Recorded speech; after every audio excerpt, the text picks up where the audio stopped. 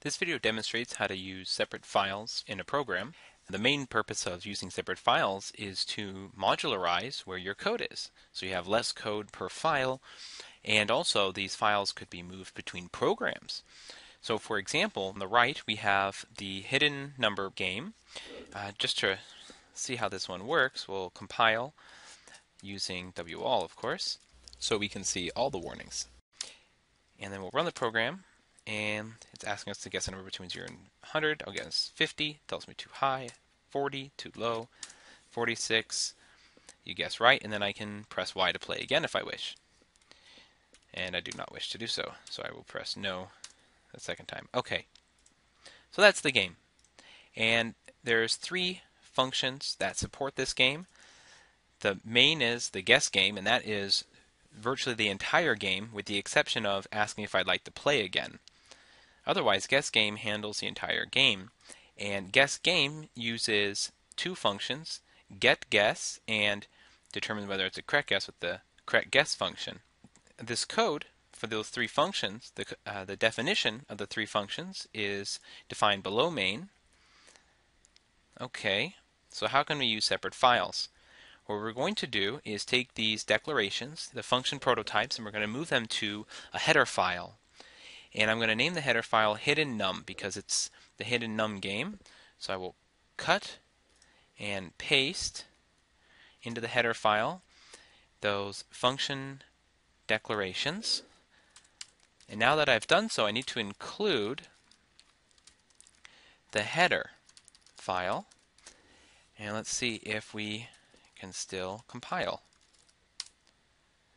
We get a warning, no new line at end of file. Well, that's not a tough warning to deal with. That's actually super easy.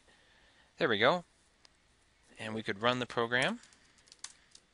So if I guess 50, too high, 46, just right. All right. It's a start. That's the first step, is moving the function declarations and adding the pound include. If we had forgotten the pound include, we would get a little bit of an error. And the error would be telling us that guess game was not declared in this scope. This guess game call hasn't been declared yet, and that's true. We would have previously have had to have the declarations up above in this area here, but we've moved them to the header, which is why we need to have the include to the header, which is hidden num.h. Okay, to make sure we're doing fine, let's compile, and that's looking good.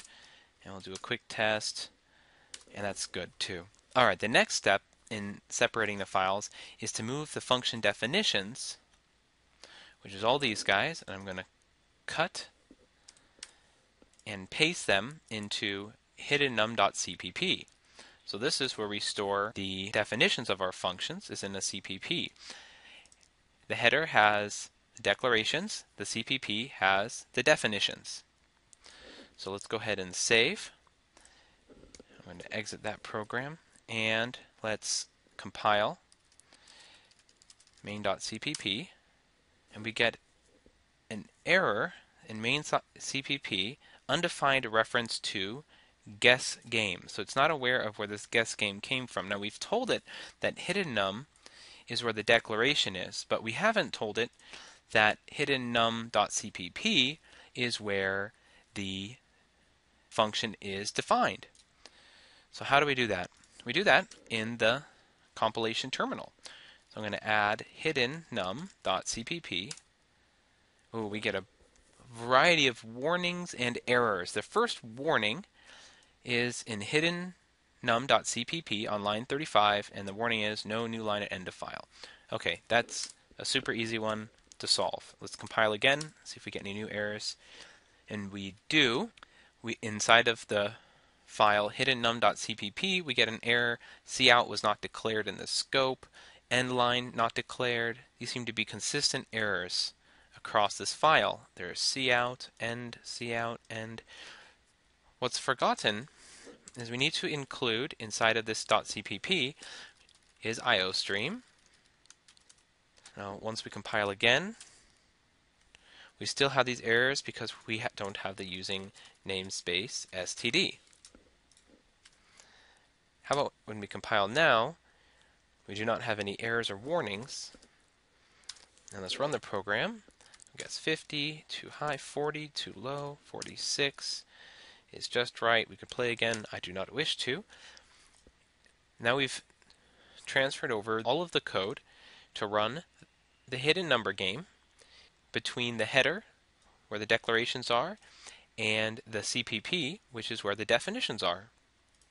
And that's how you create separate files. And when we go to do the compilation, we had to add in addition to main.cpp, which is where we previously had all of the code, we had to add in a compilation of hidden num.cpp. So the compiler first compiles hidden num.cpp and then creates an object and links that compiled object with the compiled main.cpp. And that's how you work with separate files. Thank you.